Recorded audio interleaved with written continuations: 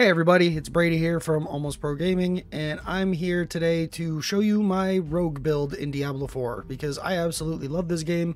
I love the Diablo 2, have thousands of hours in it. Now I'm going to be putting hundreds, if not thousands of hours into Diablo 4. I've already put at least over 100 in this last week. I took a week off work to play the game, and yeah, I'm playing a rogue. I'm level 71. I should be higher, but I've done way more experimenting, and I have like 3 other characters that I've leveled up to like 20 or 30. Those are all going to be unique builds as well. But anyways, I'm having a lot of fun coming up with my own builds, and I figured I'm going to show them to you guys because I love talking about this game. And yeah, so today I want to show you my Flurry Poison Rogue, which is much different than the Twisting Blades Rogue that we see pretty much every other rogue playing right now. Everyone that's in the game and all the Twitch streamers and all that stuff. Twisting Blades seems to be all the rage right now. But I'm here to tell you that it is not the only way to play rogue. You can play Flurry Poison. Flurry Poison. Yeah, it's so good. So this build is a very glass cannon feast or famine build. You jump into a group, poison them all, lifesteal up, jump into another group, poison them all, lifesteal up, jump into another group, poison them all, lifesteal up. And then every once in a while, when you get surrounded by a million enemies, you just go into this super combo that I discovered and murder everything on screen. So the build is great at just regular gameplay, killing mobs, going through dungeons. But as you saw at the beginning of the video, it excels at single target damage. You can kill a world boss in like 45 seconds. I would show one in this video, but I'm too lazy to wait around for 3 hours for a world boss, and I want to make this video. But yeah, just trust me, single target damage, this build is amazing. Mob damage, it's very good still. So yeah, overall, just a really good build if you like the Feast or Famine glass cannon type playstyle. Which, speaking of which, do not play this build on hardcore, or at least I recommend not trying this build on hardcore, because you're not tanky enough to jump in and you will die. I'm not gonna lie. Like, you'll see in some of the footage I have a nightmare dungeon that I'm running. I think it's like tier 23 and I'm only level 70 or 71. I died a couple times in the dungeon because sometimes you just run into a mob that has the right stats and it just bad touches you and you just die instantly. It happens. So you got to pay a lot of attention. But when the build does go off, it goes off and you just feel like a god destroying everything in 2 seconds, and you feel like you're breaking the game with a mechanic that might be intended or might not be intended. I don't know. We'll see. You be the judge. Yeah, that's basically the summary. So let's get into the actual stats and stuff. All right, I guess let's start with the most important part of any build, or arguably the most important part, the skill tree. What abilities did I take and why? All right, let's full screen this. So we start with Puncture as our generator, and also kind of damage, but it's our combo point generator, also our energy generator. It's great. So Puncture is you throw those daggers. I've picked the thing where you throw three daggers, but if you hit somebody with 2 blades, it makes them vulnerable. And as you can see, when you're in melee range and you use Puncture, it 100% of the time makes them vulnerable. So because of that, this build can easily proc vulnerable on a single target. So moving into Flurry, Flurry obviously damage, and then Flurry, each time a Flurry damages a crowd controller vulnerable enemy, you are healed, which will come into play later when I talk about the actual stats on the gear, because we do include healing in that. But yeah, this build, like you saw, it's very good at healing. Then we have Improved Flurry. If Flurry hits any vulnerable enemy, it will make all enemies hit by that cast vulnerable. So remember how easy I said it is to get one guy to be vulnerable? Well, yeah, now you make the whole group around you vulnerable, because you use this to proc your combo points, make a guy vulnerable, and then this to spread vulnerable to everybody that you hit, and also spread poison and murder them. So that's kind of the main combo, is make them vulnerable with this, get your combo points, then unleash your combo points and your poison and vulnerable on everybody around you. Moving on, Shadow Step. We take this thing to reduce the cooldown, because Shadow Step is so important to the build, to be able to jump around and get your momentum bonus going, and also just to keep you safe so you're not in one spot too long where enemies can like group up and murder you. We then have the weapon mastery passive because I use swords, so it's just a free 9% increased multiplier. Great, awesome. Moving down, we have smoke grenade. So this actually only recently just got into the build. It was originally Dark Shroud to make you a little bit tankier so you don't die as easily. But I realized you don't need to be very tanky if you kill stuff fast enough. And smoke grenade is perfect for you jump in with Shadow Step. Then you smoke grenade the mobs in front of you, which makes you do 15% more damage to them and causes them to not be able to hit you back. They can still move around and stuff. It's like a blind. It's not a stun. So they can move around, but they can't attack you, which is great. That's mainly what you want because you don't want to be one shot from jumping into a crowd of like 5 elites. Or you would jump in with Shadow Step, and then you smoke grenade like the group of them, so you get more damage and they can't hit you. Then you trigger all your poison stuff and then everything just dies. So that's what smoke grenade is for. We also have this to reduce its cooldown because the more smoke grenade is up, the more safe I feel jumping into mobs. If there's a big group of mobs, I don't have smoke screen up, I'm not jumping into it. Instead, I'm going to drop my poison trap and run away and let them get knocked down, get slowed, waste some time so that my smoke grenade can come back up. Then I can jump in, get the full combo off again. And then same thing with subverting poison trap, because a lot of the times if I'm fighting a boss or just a big group of mobs that's going to take more than a second to kill, I'll drop this poison trap just to stand in it to get that extra 10% increased poison damage that for enemies that are standing inside my trap. More passives, deal more damage to healthy and injured. Great. 9% to vulnerable enemies, which is really easy to do because, like I said, that combo. Moving down to the imbuement skills, we of course have poison imbuement. Critical strikes with poison imbued skills deal 75% of the poison damage. This is how you annihilate people. This is a lucky hit. It doubles the amount of poisoning, but I'd rather just consistently go with this because I crit more than I lucky hit. But yeah, that could be changed, but this is good for now. And then of course we have deadly venom. Increase poisoning damage. This is supposed to only be 9%, but as you can see, there's a 5 because I have that amulet that gives me +2 to this. So it's 15% multiplier for poison damage. Great. Then I have 1 point in here. I don't know why. I think I might put this into something else, but you get a little bit of extra attack speed the more people you poison, and I poison a lot of people at once, so that 1% attack speed gets up to 15% very quickly. This one, I originally had points in this. Poisoned enemies deal 5 less damage, but again, if the enemy's dead, they can't do damage. So I just took points out of this, put it into more stuff for damage, and now I just kill people quicker. So moving down to the ultimate skill tree, we don't have an ultimate. Most good builds don't, to be fair. But that's another topic for another video. So trap mastery, when poison trap or death trap activates, you gain 12% increased critical strike chance against vulnerable. So we just get an extra increased critical strike chance because everybody's always vulnerable with this build. We always make people vulnerable, so just more damage. Innervation, lucky hit, 10% to get 8 energy, but that's really just to unlock this one. Non-physical damage you deal has a 15% increased lucky hit chance, which helps with all that poison damage and proccing our super combo. Second wind, every 100 energy you spend, your lucky hit chance goes up by 5% for 5 seconds. It's just extra chances to get that off. And then of course we have momentum, which is triggered by using backstab. What is it called? Shadow Step. Using Shadow Step and smoke grenade, we're able to hit 3 stacks of momentum very quickly in fights. Okay, so gear. Again, this is not endgame gear. This is very close to endgame gear, but I need to push for higher numbers because my vulnerable, where is it? My vulnerable's only at about 200. I would like to get this to about 300 overpower. I don't know why this is so high. It's just, it shouldn't be. Then critical strike damage, I would like to get this to like 200, 250. And then around that's probably when this build is going to really shine and do some really high level content. Also, I think this build is going to be one of the better builds for killing Uber Lilith, because as you saw in those previous clips, this build is good with dealing with like hordes and mobs, but it is absolutely amazing at destroying single targets like bosses. So this build, I think, is going to be a very good build for killing Uber Lilith if that's a goal that you have within this game. Okay, so first one, we have you gain armor when you deal any form of damage. Very basic. You get this from a dungeon. It really helps keep you somewhat tanky. Same thing with the gem in there that is 9% damage reduction while control impaired, because I noticed the main way you die in this build is when you get CC'd and you don't have any more shadow steps to jump out of CC, or there isn't an enemy on your screen to jump to get out of the CC other than the guy that's CCing you, I guess.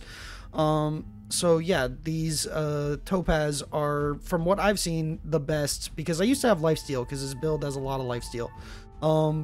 But this gem actually helps keep you alive in those shitty situations, which were the main ways that I was dying. So yeah, let's go through all the aspects real quick, and then I'll go over the stats. So yeah, this just gives you armor, makes it a little bit more survivable, and because you attack really fast, it's really easy to get up to full. Same thing with this. Basic skills grant 20% damage reduction for 5.5 seconds. This is, you can get one for 2 seconds from a dungeon aspect, but I actually found this on a legendary and upgraded my chest piece with it. But this is also very good. The helmet chest combo with those aspects is what gives you a bunch of tankiness on top of the armor and resistances you already have. But rogue is very squishy. It's not like a barbarian or something that gets that natural 10% damage mitigation. So you aren't going to be like tanky, quote unquote. This is just making you tanky enough that you don't get one shot as often. I should state that, as often. There are going to be times where fucking guy just bam, you just die. But that happens. Moving on, we have the gauntlets. Now this one is critical strikes with poison, or lucky hit. Critical strikes with poison imbued skills have up to a 10% chance to create a toxic pool that deals X amount of damage, poisoning damage, blah, blah, blah. But that's not the important part. The part that you want is while standing in the pool, your poison imbuement skill has no cooldown and no charge limit. So this aspect is kind of what makes the build work, because it's a lucky hit. But guess what? Shadow Step has a 100% lucky hit chance. And then with high enough crit, your Shadow Step will crit, which will trigger this, which will get the poison pool on the ground, which not only does a little bit of extra damage to the enemy standing within it, but the bigger part is while you're standing in it, your poison imbuement has no cooldown, which means you get to keep it up for every attack of Flurry instead of just 2 and then waiting 10 seconds for the cooldown to come up and then being able to go again. No, poison imbuement is almost always, I would say, like a 90% uptime, maybe a little less, because sometimes you don't get the crit on the Shadow Step, or you don't get the lucky hit on the Flurry, and it just doesn't happen. But even then, there are built-in fail safes so that this build isn't completely useless without that combo going off. It's just if that combo goes off, this build is insane. But other than that, the build is still good without the super combo. So speaking of the super combo, let's adjust ahead. So this is where you get the poison pool, unlimited poison imbuement activation while you're standing on that pool. When casting an imbuement skill, you trigger imbuement explosion around yourself, implying the imbuement effects and dealing 904 damage of the same type. So what this means is because of this aspect, you get that poison pool, which basically makes your poison imbuement unlimited and spammable.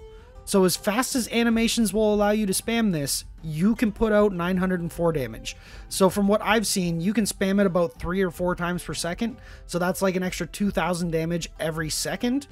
But it feels like a lot more. It's probably a lot more. It's weird, because not only is it doing that damage by itself, it's also putting on the poison effect again, restacking it and getting them even more poisoned, which is why, like, for bosses and stuff, you just see like 90% of their health bar just become poison damage. So yeah, these two aspects combined with Shadow Step and decent crit, because I have 31% crit. I would like that to be a little bit higher too. This makes this build, like I said, like somewhere between like 80 to 90% uptime for the super insane stuff that you can do with it. But even if that stuff fails, you still have momentum, which you jump around to people, blah, blah, blah, blah, blah. You do all that stuff and you're great. So let's continue. I have these unique pants, which I feel like are best in slot. I don't think I'm ever going to replace these because the build just relies too damn much on it. The main thing here is effects that heal you beyond 100% life grant you a barrier, and Flurry does heal you, by the way. Let me close this. Flurry, each time Flurry damages a crowd control or vulnerable enemy, and every enemy is vulnerable when we're fighting them, you are healed for 1% of your maximum life, up to 12% maximum life. So there's that, but then you add more healing onto it because we get 14% healing from this, 10% healing from this. So we have 24% on top of that 12%. I'm not sure exactly how the math works, but either way, you heal a fucking lot with this build. And then because you heal a lot, you get a barrier up to 52% of your life as like an overshield if you overheal, which is fucking great because you almost, I'd say like 97% of the time you have barrier uptime with this build, which leads us to this aspect. Deal 30% damage, increased damage when you have a barrier active. So yeah, we have barrier up like 90% of the time, so why not throw this in for a free 30% multiplier? Yeah, it's great. Then for the boots, we have Shadow Step has an additional charge because Shadow Step is so very important for starting the combo between these, the poison combo where you can unlimitedly spam poison imbuement and just mess people up with it. So that's why you have multiple charges. Also, we go with the momentum passive, this one right here, which is whenever you backstab somebody or daze them. So the only way we can proc this is between Shadow Step and Smoke Grenade. Yeah, so this is how you get your momentum up, and also it's how you jump from group to group to group, so you're not staying in one spot and just getting like overwhelmed by the like dozens of monsters that are coming to eat your booty hole. So that's why we have this, just for the extra charges of Shadow Step. I rarely get the second part off where you kill somebody and it refunds the charge. When it happens, it's really cool, makes you feel like Katarina from League of Legends, but it's yeah, it's mainly just to give you the extra charge. Then we have the bow, which, because it's a two-handed weapon, it gives the best bonus. I put the Flurry on here thinking that would be best, but in hindsight, I think barrier might be better on the weapon. These two could be changeable, I'm not sure, because this build isn't finished. I'm still optimizing it and changing it, and even up till yesterday, I had like a different ability on my W, but I found that Daze is just absolutely so good with this build. So yeah, Flurry, obviously, because you're a Flurry build, you want to spread it around to a billion people. When you trigger an imbuement, nope, that's the other one. Your imbuement skills have 26% increased potency against vulnerable, which is great because, as I explained before, vulnerable gets spread to everybody and it just destroys everybody. And then on the daggers, attacking with a basic skill increases your core skill, which is great because we're using combo points. And I generally like to auto attack 3 times, or I guess auto attack. I like to puncture 3 times before using Flurry, which means that this will give me 18% extra damage for that Flurry almost every time. And then there's some times where you're like out of energy, so you're just spamming that left click and you'll get it up to 30 and you'll just do a big blast at the end. It's great.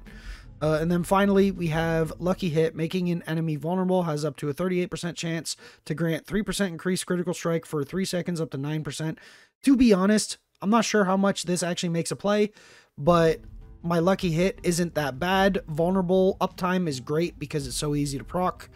And the crit chance is just good because that's what enables this super combo to go off. So now that we have that, let's talk about the stats that I've been looking for. So because of how easy it is to make everybody vulnerable, vulnerable damage, great, absolutely amazing. And then crit damage. So because a lot of the stuff works off of crits, I want crit attack, crit damage, and vulnerable damage, and then those vulnerable damage and crit damage multiply against each other, which makes very big numbers, very big numbers. So that's why I picked those two. Because for those of you who don't know, the damage stats in this game, they're called like damage buckets. There's a video by Kriparian. He explains it very well. Maybe I'll link it down in the description if you're interested.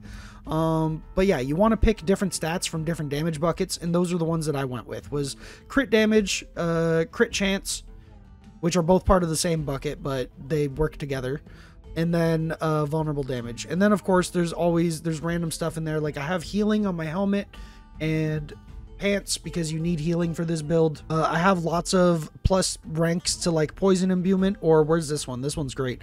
Plus 2 ranks to deadly venom, which is what makes the poison just fucking do so much damage.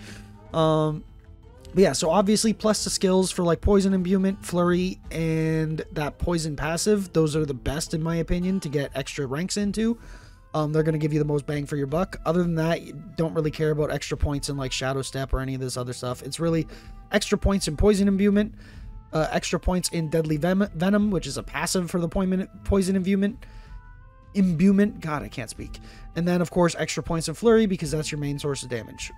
And then we have a little bit of healing Not much. 20% seems to be all right on top of the effect that you get from this. Plus, there's also that lucky hit on this too, up to 5% chance to just like go to full health. That's really nice when that happens. Doesn't happen a lot, but when it does, it's great. So yeah, again, for this build, if you're going to try to mimic it and do it yourself, you want vulnerable damage, crit strike or crit chance, crit damage, and healing. And then obviously like attack speed helps a lot. Resistances are okay, armor is okay. But yeah, so now I guess with that out of the way. So last thing, I only have 3 Paragon boards so far. I'm not entirely sure where I'm going in the future. Right now I'm just filling up intelligence nodes for this thing. But we started out here, went this way, blah, blah, blah, blah, get some extra damage and stuff. And then we took this glyph, which is 80% bonus to all rare nodes in range. Imbuement skills have 20% increased potency, so just more poison damage. More poison damage. And then that 80% buff, because I got enough intelligence within the area, gives more damage in dex and more armor and dex. So yeah, makes you tankier, just good overall. Following this path up, we branched out this way first to go get this, which is poisoning damage effects last 33% longer, which is great. And then for every 5 intelligence within range, you deal 6.3% increased damage to poison targets. So yeah, just more damage. This thing took this rare node because vulnerable damage, because why the hell not? Same thing with over here. We got a bunch of vulnerable damage. And then moving up all the way over here, we actually took the legendary node, which is whenever you deal damage to a vulnerable enemy, they take 1% increased damage from you for 6 seconds, up to 15%. And this is a multiplier for every other number in your build, I'm pretty sure. So this thing just makes everything, like, add everything else up from your build and then multiply it by this. That's what this is, I believe. Correct me if I'm wrong, but yeah, that's what I think that is. So then we went up this way just to go grab this because I wanted more damage to elites, because why the hell not? And then ran over here and grabbed this glyph, which is for every 5 intelligence purchase within range, core skills deal increased critical strike damage. And then skills that critically strike restore 12% of the energy cost. I haven't fully maxed this one out yet. As you can see, I need 1 more Paragon point. And then after this, I'm not sure what I'm going to do. Yeah, I don't think I'm going to take these. What I think is, depending on whatever's closer, I might go this way or this way. I think this is closer just by looking. And then make a new Paragon board here, and I'm not sure what I would even do with it yet, but we'll figure that out when we get there.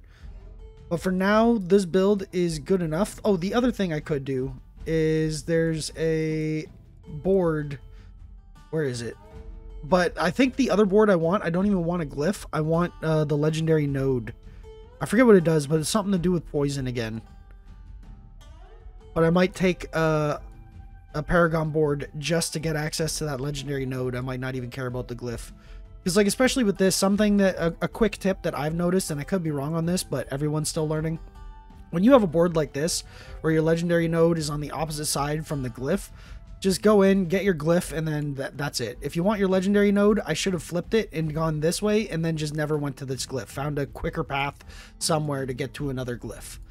But yeah, so I guess that's pretty much the build. You run around, you poison shit, you murder mobs, and you absolutely destroy bosses. Like, single target is just no problem. You just murder everybody. So I guess that's it for the video. If you enjoyed it and want to see more Diablo content like this, more build guides, more stuff, subscribe to the channel, and yeah, I'll see you in the next video. And I almost said happy wargaming. God, that's an old habit that dies hard. All right, have a good one, guys.